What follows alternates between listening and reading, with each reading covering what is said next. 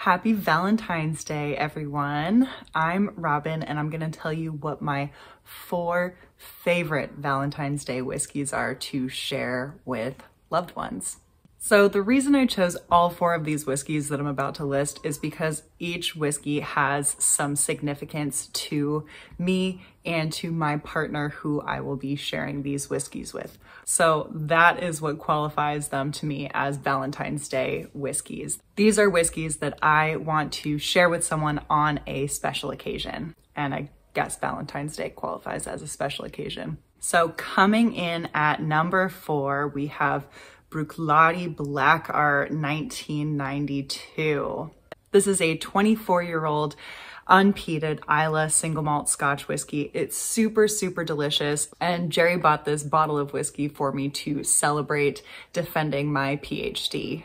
We were both really excited to try this, really wanting to try this, and he hunted it down in a small little liquor store in New York City to pick it up so that we could celebrate with it. And coming in at number 3 is Kinninvie 17-year-old. This is a Speyside single malt Scotch whiskey, and it's a travel exclusive. So Jerry and I picked this up at a duty-free in China on our way home from our trip to Thailand. We went to Thailand with my sister and her husband, Ben, and had an amazing time. So every time I enjoy this, I am reminded of that trip to Thailand. Coming in at number 2, we have this 27-year-old Caolila that was bottled by the Whiskey Agency. This is a 27-year-old peated Islay single malt Scotch whiskey that is finished in rum casks. This was the first bottle I ever bought at auction, and I got it for Jerry for his 30th birthday.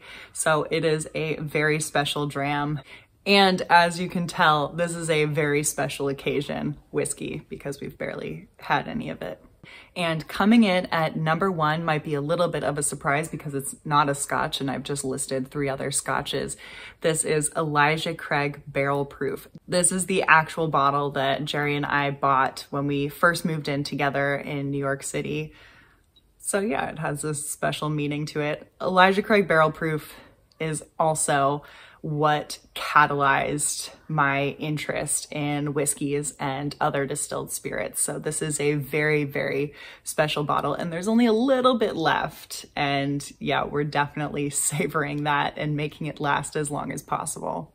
And I'm going to leave you with an honorable mention whiskey, one whiskey that I love to share with other people. It doesn't just have to be my partner. It could be with friends or any loved ones, or just with myself. This is Laphroaig Cargis. This is their 2020 release. It's been my favorite thus far. It's a port and wine cask finish, and Cargis means friendship. So definitely one that is good to share with friends.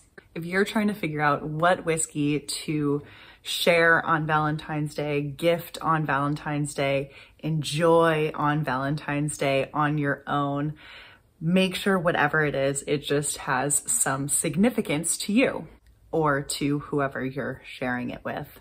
Make sure there's some personal connection there and it's something that you really, really appreciate and enjoy.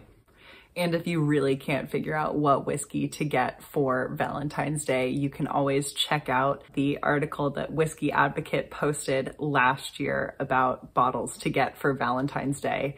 It's Flaming Heart by Compass Box. It's 4 Roses. Laphroaig also came out with a PX I Love You. There are plenty of punny whiskeys to choose from that work for a Valentine's Day gift. Like Valentine's, right? Rhymes with Valentine's. If you enjoyed this video, make sure to give it a thumbs up and yeah, leave me a comment below. What are you sharing on Valentine's Day, or what's a whiskey that you enjoy sharing for special occasions? And I want to give a shout out to my Patreons. Thank you guys so much for supporting the channel and being the start of this community on Patreon. If you'd like to join Patreon, I'll leave a link down below in the description. Enjoy your Valentine's Day. Oh, goodbye.